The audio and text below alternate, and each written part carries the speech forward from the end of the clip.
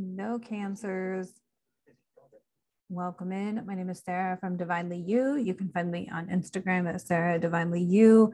In the description box below, you will find names of life coaches, human design folks, astrologers, and whatnot.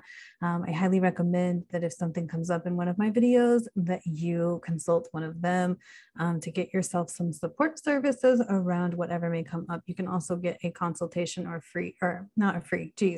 or a reading from me if you want to. The contact info is also below. All right, for you, Cancer, you water sign. I have to admit, Cancer is like one of my least favorite. I'm not a huge fan of water signs, even though I'm a lot of Scorpio.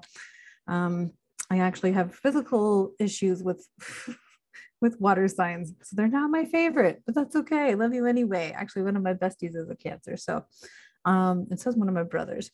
I don't just like the people that are Cancer. I just like the effects of Cancer season. There we go. That's probably more accurate to say than anything. All right, we got the Two of Fire. Interestingly enough, I believe one of the other water signs that I pulled for this week also got a fire card. So you are on the right track. You're doing everything right. You're making big decisions. Like maybe you need to make bigger decisions. Like maybe you need to get into a partnership with somebody. Maybe you're trying to do too much shit by yourself.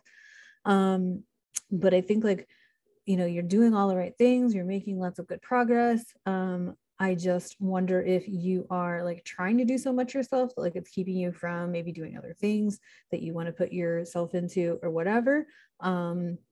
Make some courageous choices with regards to partnerships. We've got a lot of like relationship energy going on right now in the cosmos. And so maybe it's about like choosing partnerships that are more serving. Maybe it's about developing a partnership that's more serving to your whole mission.